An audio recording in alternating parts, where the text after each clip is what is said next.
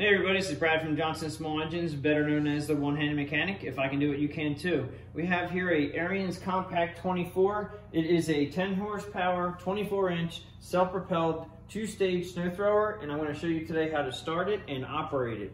The first thing you want to do is make sure you check the oil here. Okay, you just pull it out, unscrew it, you're going to check it, wipe it off a few times. It should be between those two dots. All right. Gasoline in here, it is a 4-cycle engine, so you're going to put straight gas, high octane if you can, unleaded absolutely, and if you have non-ethanol it's even better. Okay, down to the controls here to start it. We have right here is the electric starter. Okay, now I'm going to show you that in a minute, but we also have a fuel shutoff, which a lot of these do not have, and this is nice when they're working, but I have come across a lot of these fuel shutoffs that actually don't work. All right, so straight up and down is off. And when you want to run it, you're going to turn it to the right, and that is in line with on.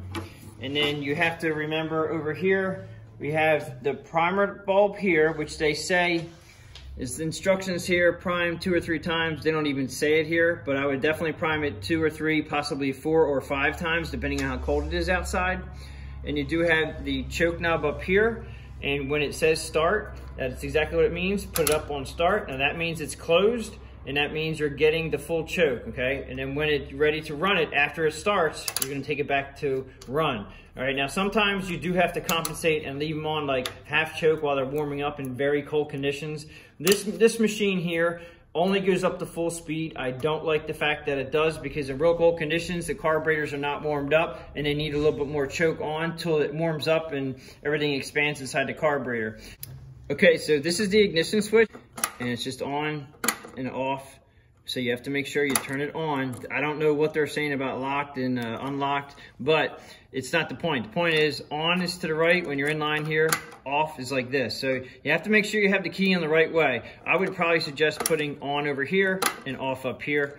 Make sure it's on. All right, as far as starting it goes, this is the pull rope here. We're gonna start it real quick for all you guys out there that just want this thing to run, and this is how to start and operate, but I'm gonna start it right now. So what you gotta do is make sure the fuel is on. We're gonna make sure that the choke is in start. Make sure the key is on. I'm gonna prime it 3 times. 1, 2, 3. I'm gonna give it a pull or 2, and as soon as it starts up, I'm actually gonna turn it off, because this only goes up to full speed and you will not be able to hear me.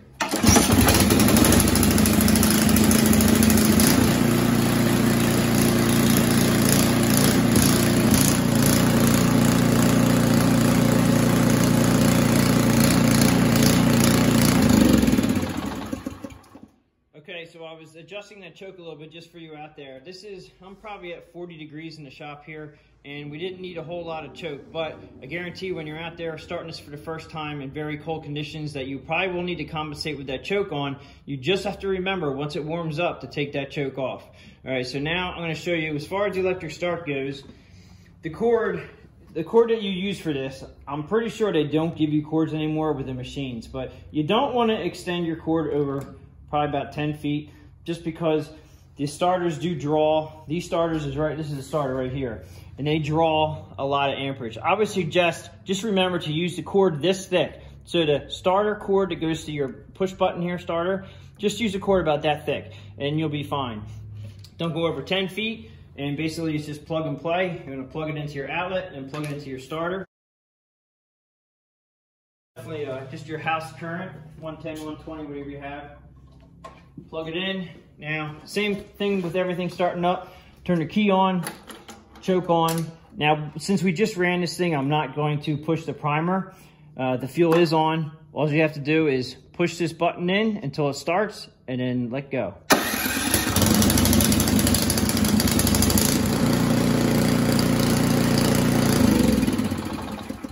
You just have to remember to make it, just remember to go from choke on to choke off. If you have to compensate, use a half choke. When you're ready to go, make sure you unplug your extension cord. And now we're gonna come up to the controls. In the controls right here, we have, this is a little bit different than a lot of them. Your auger drive is actually on this side. Okay, so that's for your augers in the front. Your left one is your drive for your self-propel. You have forward and reverse speeds here. Okay, you have 2 reverse speeds and you have 6 forward speeds. You can start in whatever, and you can actually I'm pretty sure you can move these while you're going, but just if you have any questions, just stop the machine and put it in different gears. But I'm pretty sure you can actually move.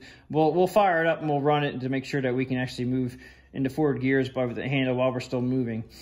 Right here is your chute tilt. It's up and down. In the front there, you can see it's up and then down, just for where you're shooting, where you're throwing the snow at. And below that right here is your left and right on your chute. Now, you hear that?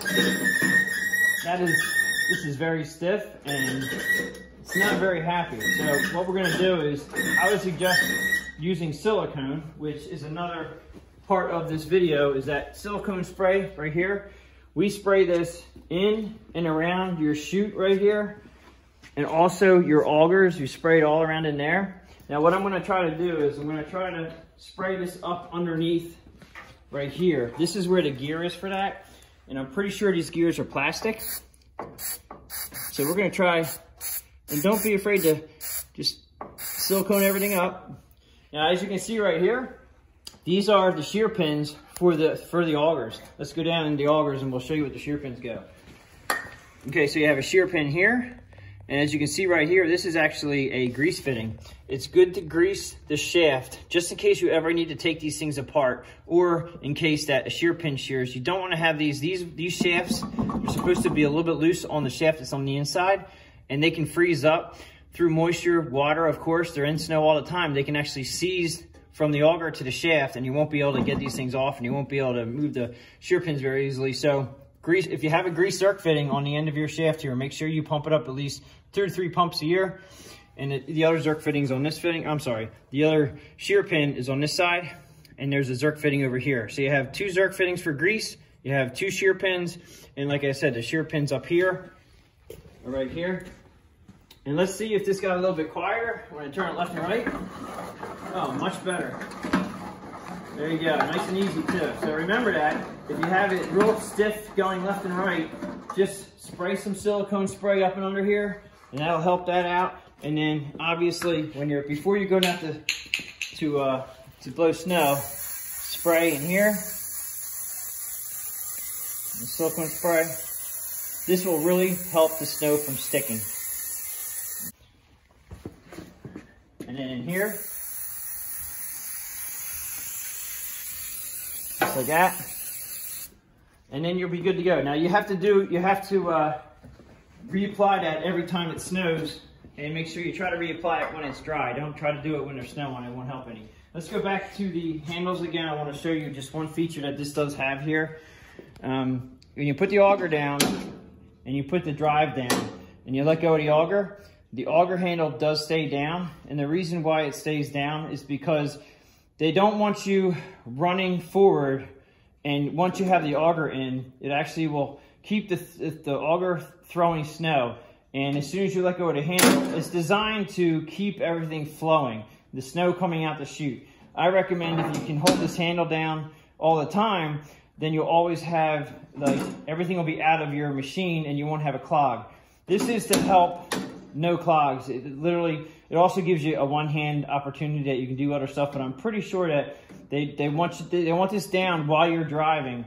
And if you take your hand off of this, or if you take your hand off of this one, it'll just stop everything in motion. But I'm pretty sure it's to help keep it clear, keep the auger spinning, to keep it clear. I would suggest keeping your hand on the auger when you let go of the drive, and allow it to just come out, making sure that every little bit of snow is out of that auger before you let go of the auger handle, to keep it from clogging. If you let go of the auger handle and you're still driving, you have a good chance of packing the snow in there. And then when you hit your auger handle, and let's just say a minute or two goes by and that froze up inside there, you can break a belt. So just recommendations to keep the auger on at all times if you can. And then when you're driving, just make sure when you let go of the drive, if you can keep this on for a couple more seconds, just to let everything go out. If you ever see snow not coming out your chute, you definitely want to stop everything, and you probably have a clog. So keep that in mind, because it's wear and tear on the belts, and you can break belts pretty quickly. There is a light on here, and I also wanted to show you guys if this thing will move forward and backward as we are moving forward. So I'm going to start it up. I'm going to try to move the gears forward and backward while we're operating, just to see if it moves okay. choke on, starter on, fuel's on. Probably need a little bit of prime.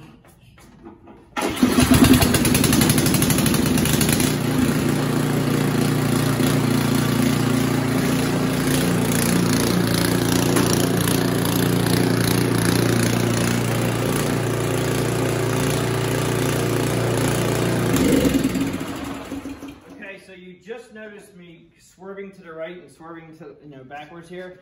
I just found out that this machine is in here for a no start condition, but as you can see in the front here where the wheel is, you see that clip ring right there? This clip ring right here, this is designed so you can push these easily when it'll turn very easily. There's no posi traction.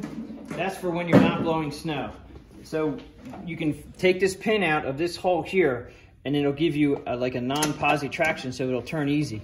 Then you have to line the holes up with the tire, and there should be 2 holes. The ones on the outside is for freewheeling, the one on the inside is for lock-in mode. Now you should have posi traction, and it makes it a little bit rough to turn it, but you can still turn it. Okay, so now we're gonna try to move forward and backward and go in a straight line, because now we have posi traction. Again, turn the key on, choke on. I'm gonna prime it 1 push, fire up.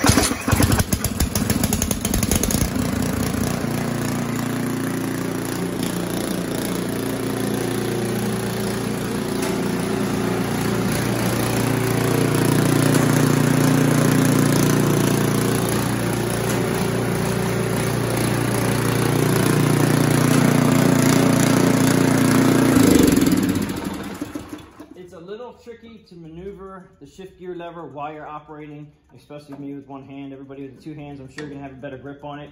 You can actually move this while you're running. This thing goes so fast, I would recommend just stopping and just putting it into a gear that you like and just go from there. But pretty much, that's it. Okay, so that pretty much sums it up for how to start and operate a Compact 24. A couple extra tips in there to help you guys out. As always, if you like this video, please give it a thumbs up, subscribe, tell your friends about my channel. If you have any comments, please leave them below, and I will catch you on the next one.